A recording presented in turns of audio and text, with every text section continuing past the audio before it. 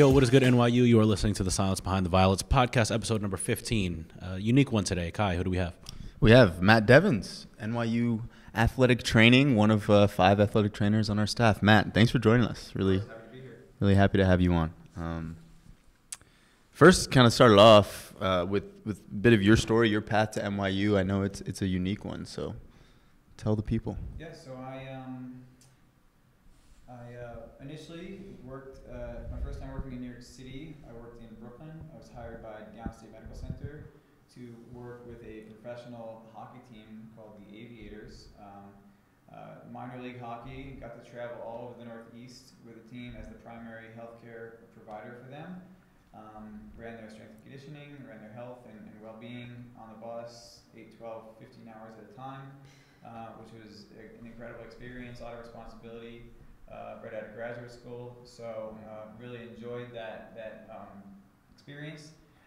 That contract was through Downstate, like I said, so they moved my position to NYU Poly, as the head athletic trainer there. NYU Poly moved my position from a contracted position to a hired on-staff position, which just showed that they respected what I had to offer. And then, as the story goes, NYU picked up, bought, purchased, however you want to put it, Poly as the engineering school, renamed it Tandon. I spent 3 years there before we merged sports. They were Division III athletics as well. And with my merge to NYU, we brought over softball and baseball for the first time, for baseball in many years, and softball for the first time ever. Yeah, super cool. I also am curious. Like, I'm always curious about people's paths to NYU. It's always so unique. You know, Kai's was different than mine, etc. But yeah, thanks for sharing that. As far as just some of the sports that you played growing up, you know, there is, I'm sure, a little bit of an athletic background for you. What did you play as you were growing up? So I grew up on Long Island. I played Little League baseball. I ran PAL. Track and field, so I was pretty active, grew up on the water, boating, surfing, hanging out at the beach, so I was pretty active as a kid, swam, grew up on the water with a boat, so I was swimming all the time. I was on a swim team in the summer times, but when it came to organized sport in junior high school, I started with cross country, and then I did wrestling, and then track and field. After that, into high school, followed in my brother's footsteps with track. We were also very, very good at track. So we did cross country. I did indoor track and field. Messed around with the wrestling team a little bit just to practice, had some fun. Just to get some fitness or whatever with that group of people. And then outdoor track and field, and we were very good in high school. When I was a sophomore, we won the national championship in the 4x8. I was an alternate on that team, so I had the experience of traveling with them. I ended up running in college, but my introduction to athletic training came in high school as the alternate. There were injuries that were occurring with those athletes through their path. My brother being on a team, his classmates, those guys on that relay, those guys had little ailments here and there that I would help stretch out and work out, and it kind of introduced me to sports medicine early on. I didn't think I'd go into sports medicine, but when I started looking junior year, senior year, I did more research. Sports medicine appealed to me. I like the idea of being on the sidelines with the team, traveling with the team, developing athletes over time, 3-4 years at a time in college, which differs from what you're going to do in the physical therapy world and other healthcare majors and professions. So I ended up going and running for a year at Southern Connecticut State University, Division II school, and had a great experience there. Unfortunately, balancing a sport and athletic training was difficult because of the time commitment for both. We had to do a lot of hours at practice and pre-practice for athletic training experience, and that overlapped with the time that I needed to be running. I was able to manage it for a few semesters, but ultimately, once I got assigned my sports, I had to choose between the two. So I don't regret doing that. I was able to continue to run and compete. I did triathlons. I still run. I'm training for half marathon now. So I stay active. I train every year for lifeguarding, which I do every summer at the beach. I have to be physically fit for that. So I try to stay active, manage my own injuries, help people manage their other injuries, and yeah. No, Matt's definitely an athlete. We've been on a couple of trips together, and I've learned that every single morning, regardless, Matt goes for a run. So, we were just in Kentucky. Every morning I get to breakfast. I feel like I'm up early. I get down to breakfast maybe 8:30. I'm like, all right, Matt, where'd you run today? And taking me through the route and everything. So that's really cool to hear. But I actually kind of I'm just curious, you talk about your sports background. Being in the industry, do most athletic trainers come from being an athlete, or is there kind of a split, or is there not really a lot of people outside of the athletics world who kind of come into the business? Yeah, I think in my coming through the sport, there's a lot of interest in athletics in general. Having been an athlete or not, people just want to live that lifestyle, be part of that organized sport, and maybe even in healthcare in that direction. But I think what happens is in college, like I explained, it's hard to be an athlete and an athletic training major. So it often scares athletes away from it, which I think is unfortunate, because having the background in a sport can always help you be better, at least relating to the patient, the student athlete. So I do think there are places where you can do both, and I think I think those people are in a better position, when it comes to relating to the college athlete. For sure. What does one have to do to become an athletic trainer? Like the actual X's and O's, like the schooling component. What is that comprised of? So it's not an easy major by any means. It's medicine. It's sports medicine. It's orthopedic evaluation, upper extremity, lower extremity. So just to kind of go through the curriculum, exposure is super important. So early on, you'll take some anatomy classes, some base classes, nutrition, other things that might be base building for a sports medicine background. After a year or so of that, they start placing you with sports to get on-field experience, witnessing the rigorous activities that the athletes go through. You might even see some injuries. In my first couple of semesters covering sports, I remember seeing an ACL tear in person or watching an ankle injury occur. And one of the things and this is a side note, one of the things that I always say is to the professionals that are going into the field now, you're going to get more information from watching an injury occur in real time than you will in the clinic later on, because you can see how it happened, and that often tells you exactly what the injury is. So when football season's going on, my friends always text me and say, hey, what happened to this guy on the field? Was it a hamstring? Because they're talking about being an ankle. And I look at the replay or whatever. And, we always talk about this in the office afterwards, with our staff here about things that make the news. It's always fun to talk about. Yeah, no, it's interesting. Speak a little bit about the teams that you work with here at NYU. So I've had the opportunity to work with, this year and in years past, I've been assigned to men's soccer with Kim Wine and Joe Rujan. I work with women's basketball and Coach Barber, Nettie, and Annie. All 5 of them excellent coaches. Love working with them. I never thought I would have so much interest in basketball or soccer, but it's really that core group of coaching staff that helps me be as successful as I can. They're elevating their athletes to another level. My expectation goes up for the athlete. The communication has to be there, and those coaches set a standard of success from the start, and I thrive in that, which I think their athletes do as well. I also work with tennis. This is the first year I'm working with tennis. Have had some exposure in the past to working with tennis for some professional athletes in the World Tennis League, I think it's called. Just covering some sports and their characters in their own right. Tennis people are entertaining to be around, and I've had some great experiences with them this year. I look forward to working with Horace and his athletes moving forward. So those are the teams I currently cover. I had a great opportunity a couple years ago working with softball in their inaugural few seasons, which was an incredible experience. I think right out of the gate we won the ECAC with a ragtag group of girls, and Coach Noala was excellent at embracing that moment. I just saw they were successful down in Florida. I wish the best for them, because I always think Noala's capable of winning, having a winning team. 100%. Absolutely.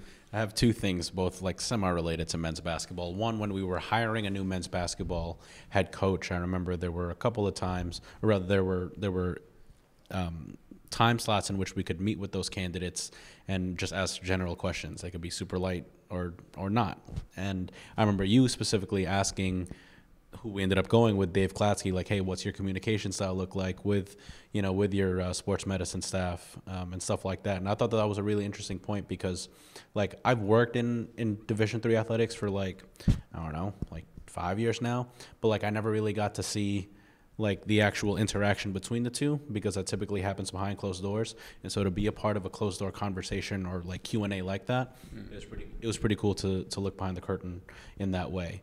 The other thing I had was, I was with men's basketball when they went to the NCAA tournament in Ohio, and Stuart, who was with us, our athletic director, he was saying, oh yeah, like Kim and men's soccer, because he went with them to Messiah, he goes, they know how to eat right. So, like, is it true that Kim, like, never skips on her meals, like, at the hotel and stuff like that?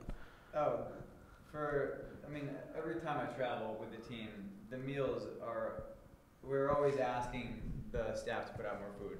NYU athletes can eat. There is no doubt about that. That's whether it's women's basketball or men's soccer or women's softball, they just eat. And they eat because they're working hard. Of course. Right? Mm-hmm. There's no doubt about that. I don't know if you've touched on this in podcasts in the past, but the unique thing that happened at men's soccer, not this past year, but a year before, was there was a stoppage of the game, and Coach handled that with such class and without stress.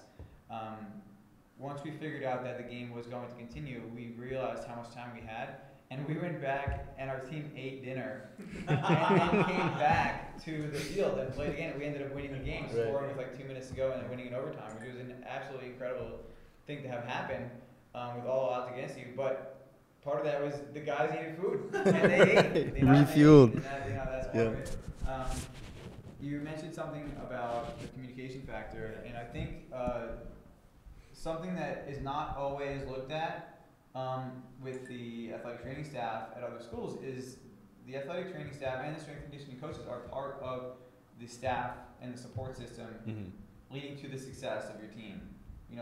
The coaches bring in these athletes that have athletic ability and are talented and work hard, and then the strength and conditioning coaches and the medical staff are meant to do injury prevention and get the athletes to be able to maintain their fitness and health throughout the entire season.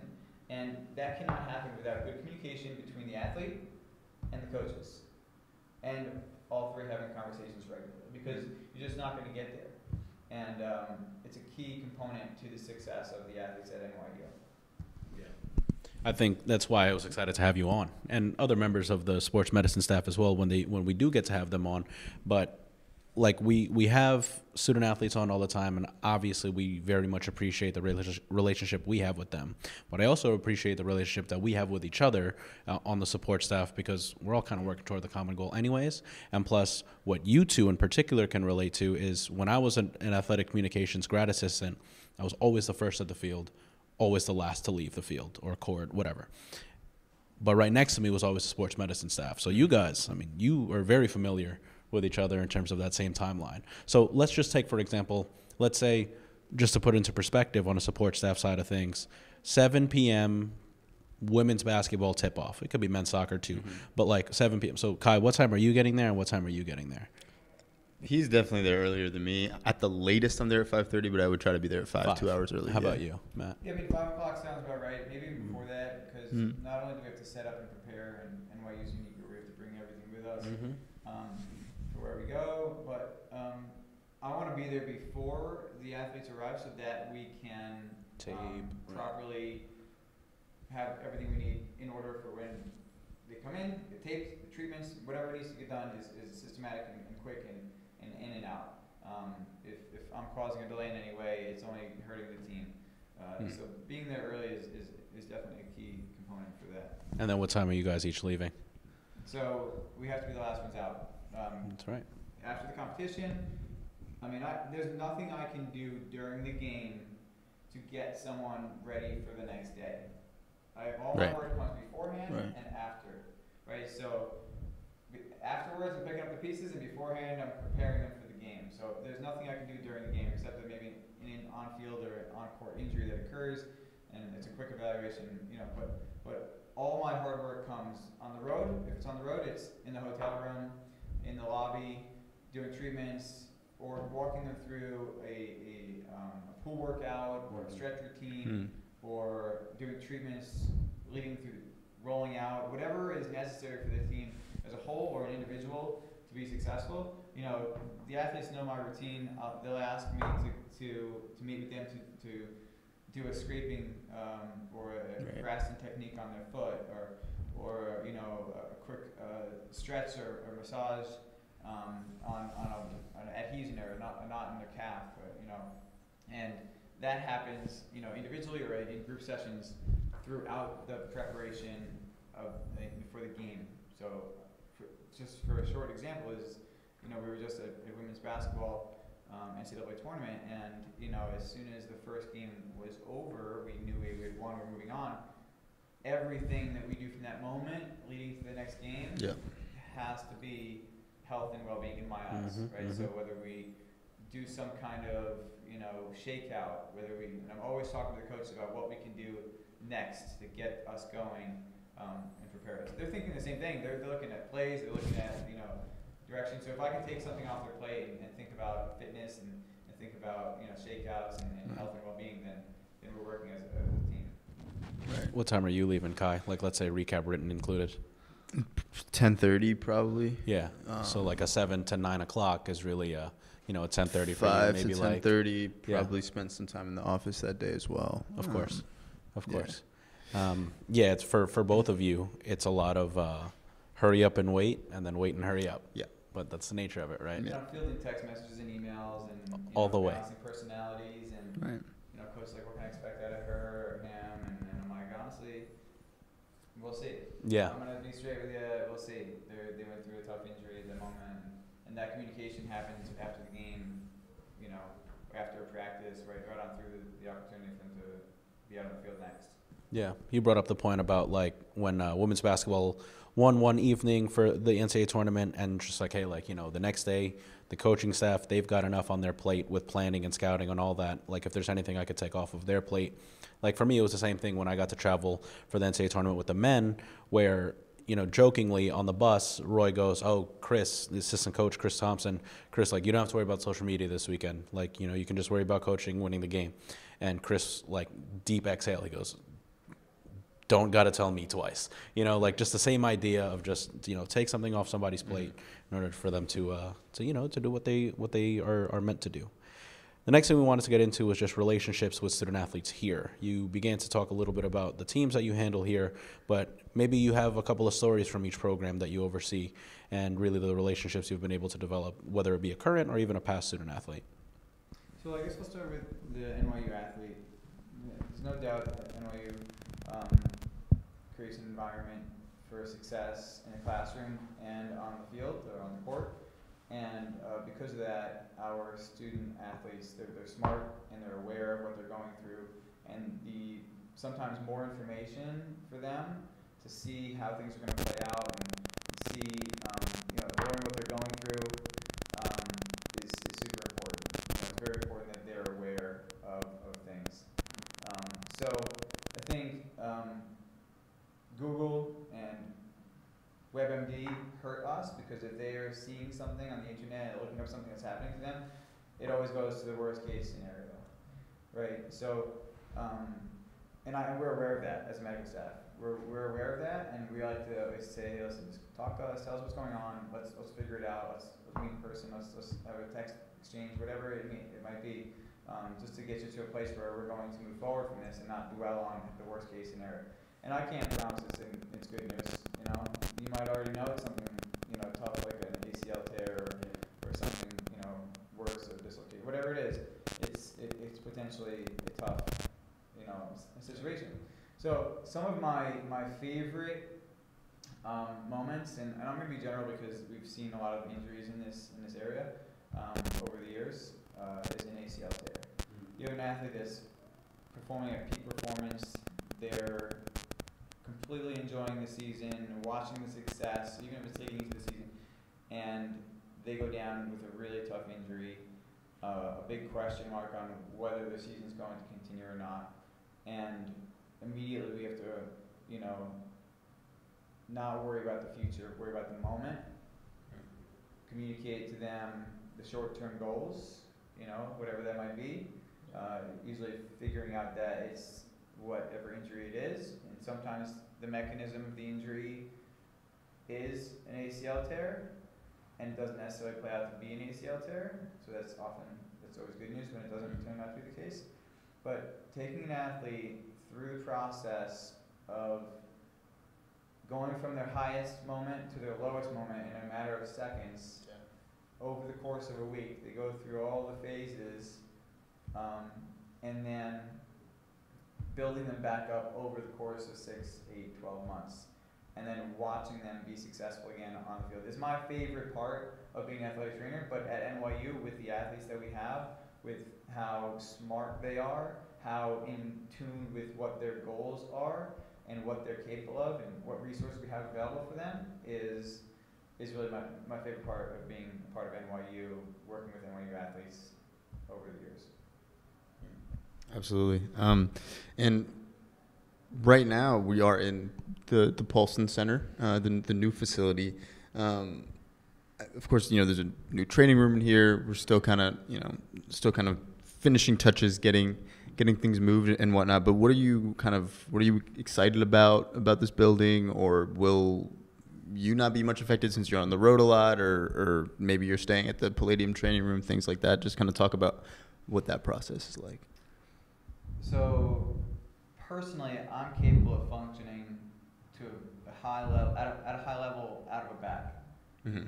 You know, and many athletic trainers are used to that, being on the road, being, you know, with soccer, we practice down the street, so we often bring everything with us and we operate.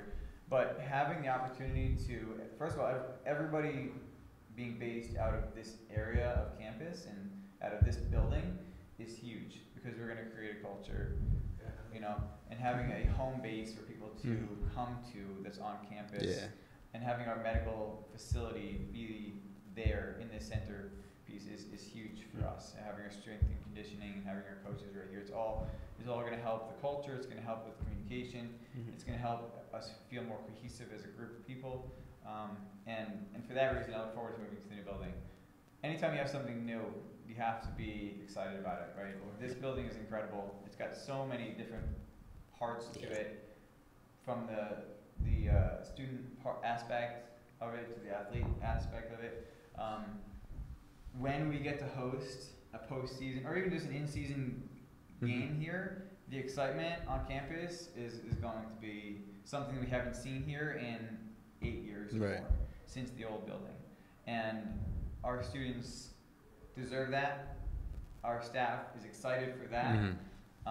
For athletic training, having the ability to have multiple practices happening at one time, we can, you know, kind of take a step back and provide a better quality service, and connect with more teams on a regular basis, and not be spread as thin as we have been over the years. And I think that's been throughout the entire department. Throughout New York City, we've spread so wide. So for that is another reason I'm excited about the new building. Yeah, rightfully so. Rightfully so. Andrew Neshi made the same point recently, where he was like, you know, he was talking about back when he was a student, he goes like the feeling of, and I'm going to use the sound bite, like when we actually open the building, like the feeling of like a big UAA doubleheader, and we actually had a home for it. Like that was like really special, and something that he really, really revered, you know, or just really appreciated having as a student, and so excitedly awaits that, you know, on the staff side of things for the next generation of students. it's often said in communications that those individuals wear a ton of different hats, and it most definitely is the same case for those that are athletic trainers. What are some of those different hats that you wear? Well, I mean, first and foremost, the health and well-being of the student athlete is it's our priority, right? So, I think we always look at the in-season, the academic year, but we can't lose touch with our athletes over the summer and in the off-season. Yeah. Their priorities might shift a little bit with academics and internships and whatnot, but staying connected to them outside of the academic year is very, very important. And that causes us to wear a little bit different of a hat, because now we're shifting from in-season mode and athletic training room mode to more of an email or phone call exchange. Right. And how can I help you where you're at? What can I do for you where you're at? And injuries occur over the summer too, and if somebody has an injury that might affect their season, can we resolve it before the season comes? Let's see what we can do. And that's just one way that we shift our position from being a in-person clinical therapist to being an over-the-phone or via internet therapist. So that's just one hat. I think another thing that we do in athletic training is in my experience, one of my favorite things to do as an athletic trainer is to watch the team grow mentally within the microcosm of the season. Right. Over the course of 4 years, watch an athlete and a team grow from where it had been to the success of, for example, where women's basketball or men's soccer is now. Yeah. Rewind 4 years, we're not even close to that. Yeah. Yep. And it's on the backs of those student athletes 4 years ago that got them to this point now. And just either staying connected with those alumni and them just dropping messages here and there saying, how is the team? Right. The same mantra in place that coach is talking about. Is the messaging the same? How are the guys, that freshman that I saw? And that's where our relationships with those student athletes, they build from freshman year to senior year, and the team changed over that time too. And it's incredible to watch those teams transform, and with those relationships between the coaches and the athletes that you develop over the 4 years. That's my favorite part. Yeah, I think it's really underrated, the relationships that you all have with student athletes. I mean, at least from like outside looking in, because especially just seeing it in action, being at home games, being a couple of times been on the road, and getting to see that, and how obviously you're doing your job, you're professional, but in a lot of ways you're friends in a lot of ways, as far as like someone in the athletic department that they can lean on. And Kyle and I have been super glad and fortunate that we've gotten to know some of the student athletes to the extent that we have, but I just know that what you all do and provide, as far as even just having like that kind of trustworthy person to lean on in this big athletic department is so important. Yeah, I would agree with you, because we're seeing them every single day, and the comfort level that a student athlete might have with an assistant coach might be different than a head coach. And maybe in a moment it's not necessarily even with a coach or a teammate. It might be with the medical staff. It could be with someone else in the department that they might gravitate closer to talk about something they're struggling with, or need to look for advice, or even networking opportunities in the future. It might be something they're interested in.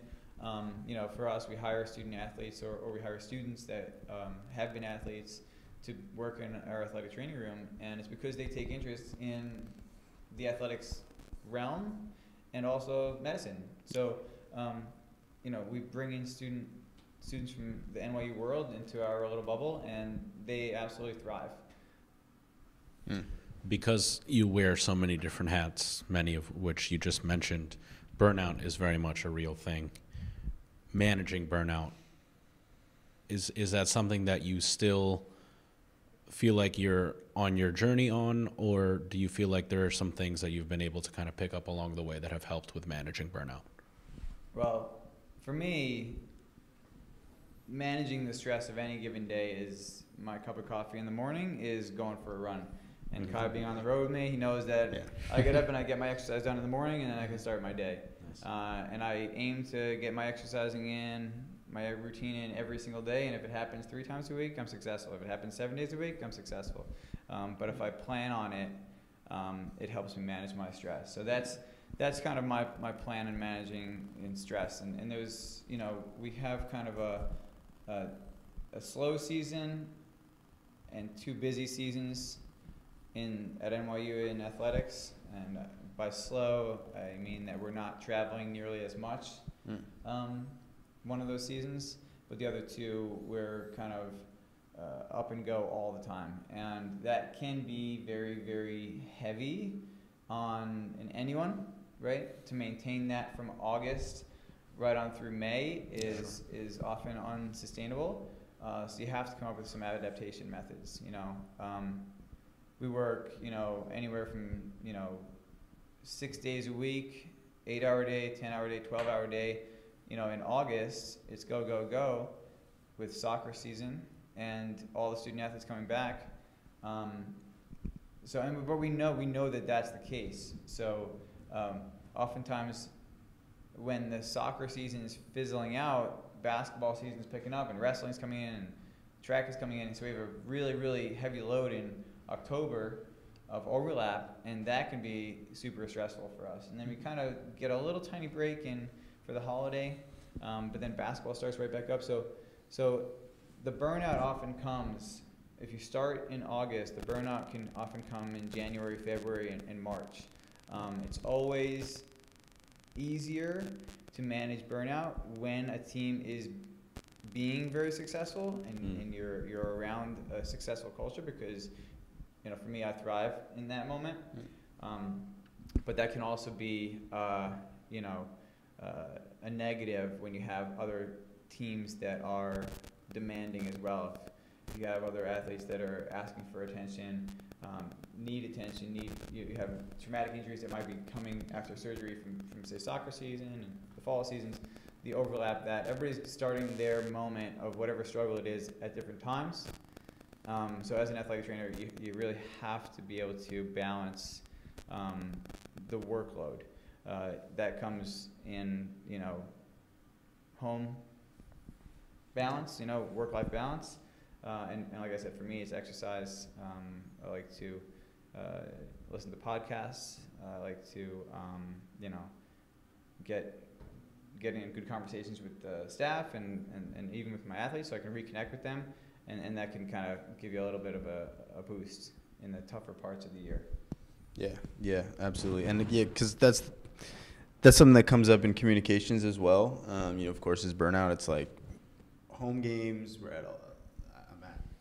I've been at almost like probably 95% of NYU's home games this year, and then it's still like, oh, and on the road I still have to write and cover it, but I always have to remind myself that yes, my workload is here, but you all's workload is here.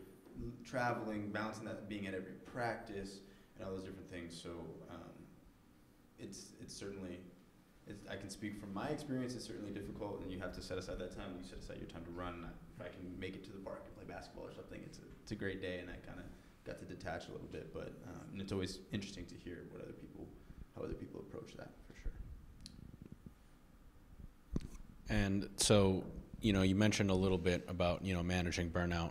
Wanted to get into our next point here about really just the progression of how much more attention is being paid to mental health over the years.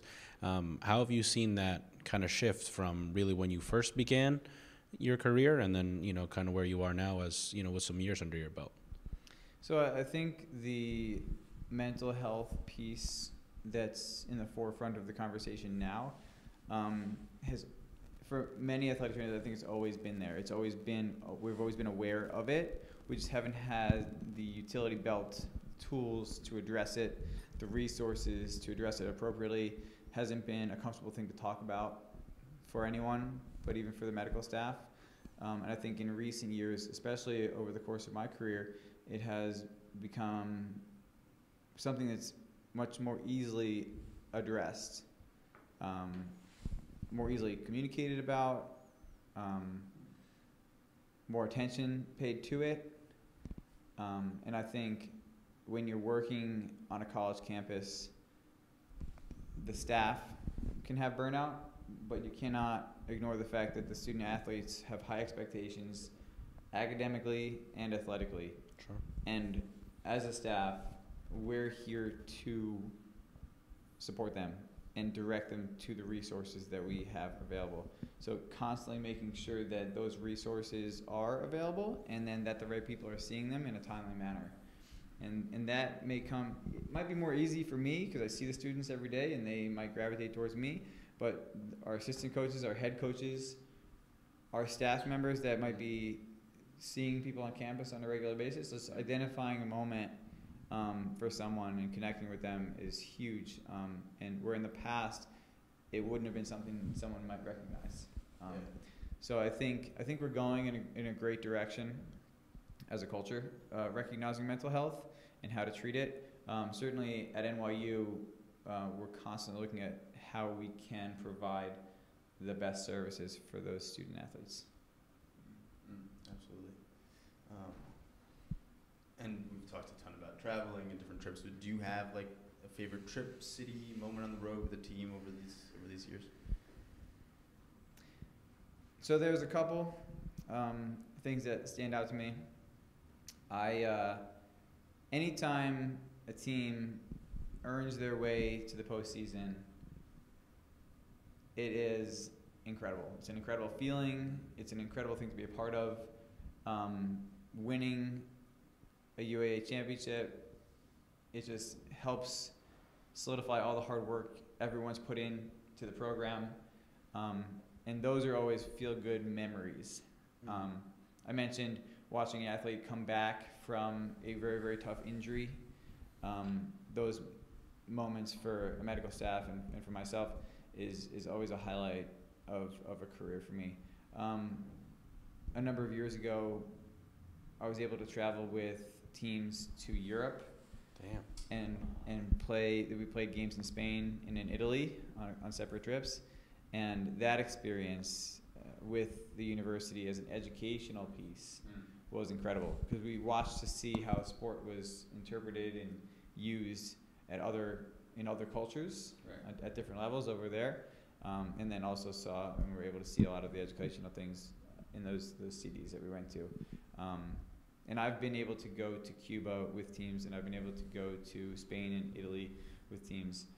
And I've traveled around America with teams, not just in the collegiate level, but with high school teams and professional teams. And it's the ability to travel outside of your little bubble and see how sport can connect you in other places is a highlight for me. Whether it's in America or outside of America, it's still being able to do that. So I'll always love traveling to Chicago and Atlanta, and I always try to find a new place to run in Case Western, so in Pittsburgh or in Cleveland, and so I think the NYU experience is much like a Division I in that way, where we get to go up and travel.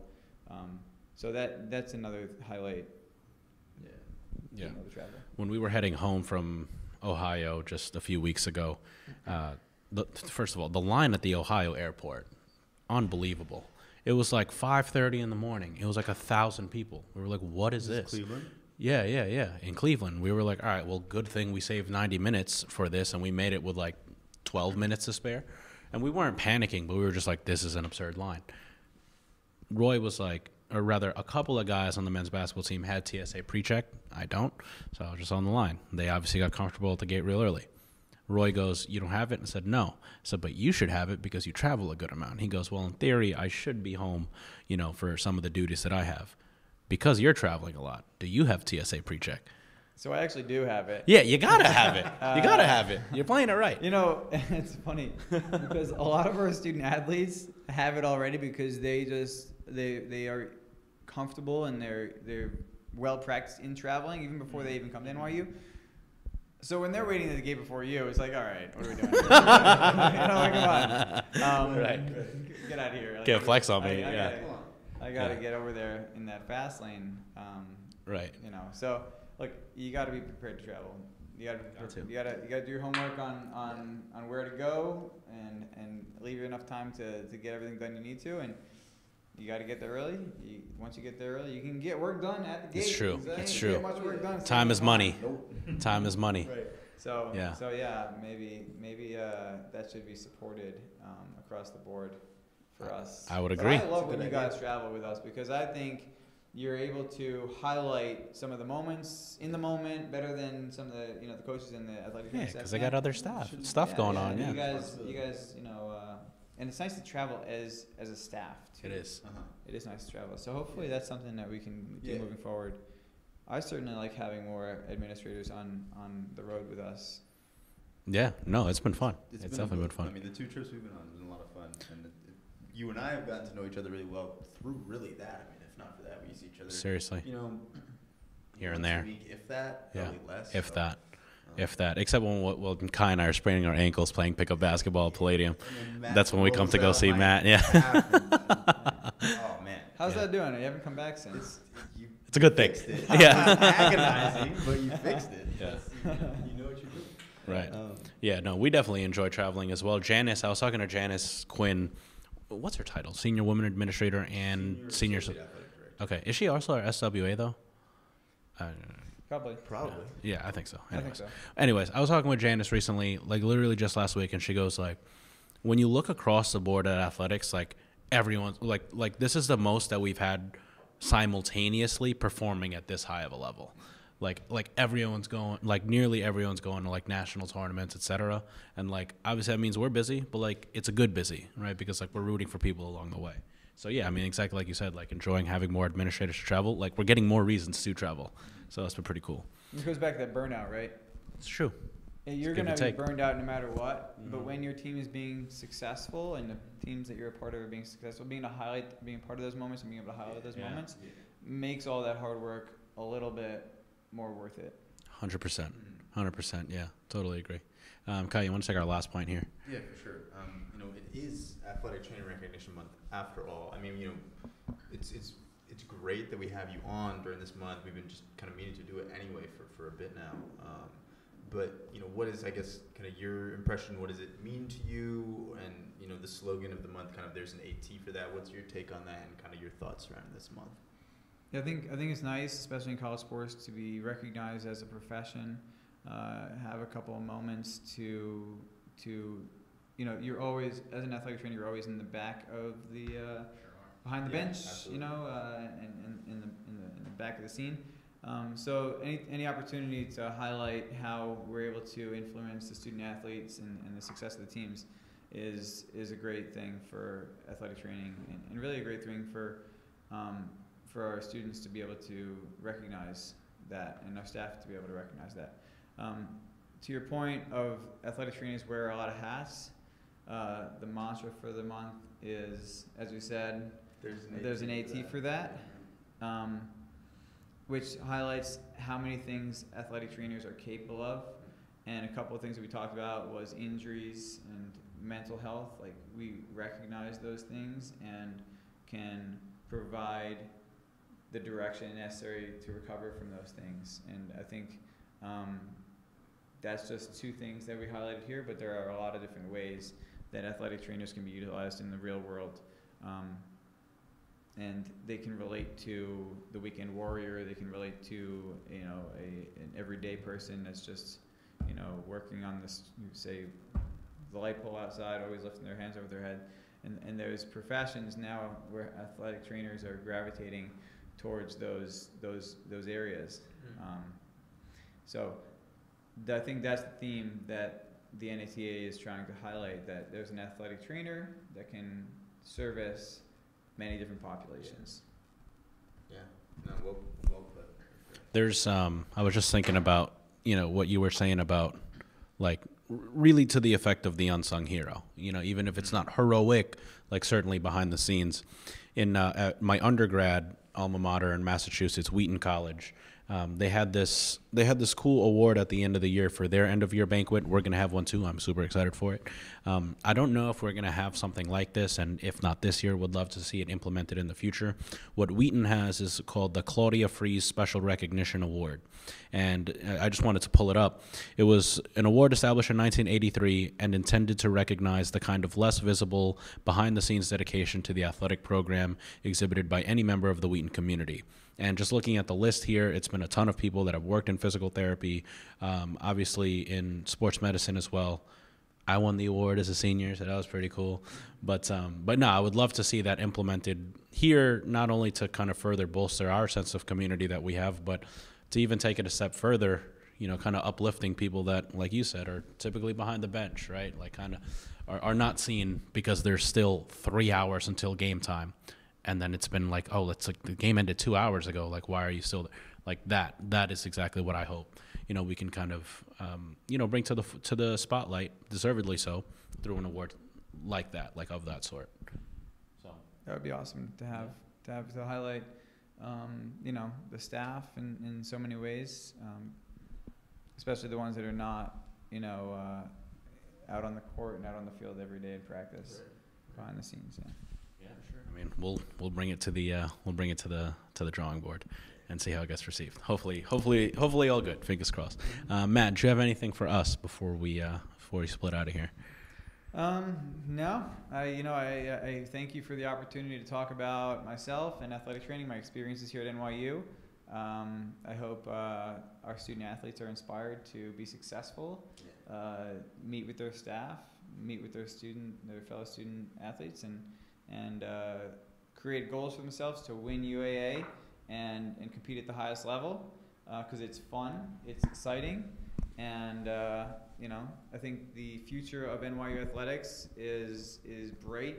Yeah, as you said, Janice pointed out that there are a lot of successful athletes in the university right now, and it can only improve when we come back to a home base, and the culture can improve, and the communication and all those things, and we're all part of it, and I'm excited for that when we do get the opportunity to all move back into this building. Seconded. Agreed. Yeah, for sure. Matt, thank you so much. It's been a lot of fun. Thanks for joining us. We're excited too. Keep it locked to GoNYUathletics.com, at NYU Athletics across the board on social. New episode every Monday. Took a mental health break this past week, but sure enough, it was a perfect guest to have coming off of the little 1 week absence. So again, episode 15 is in the books. Thank you all for watching.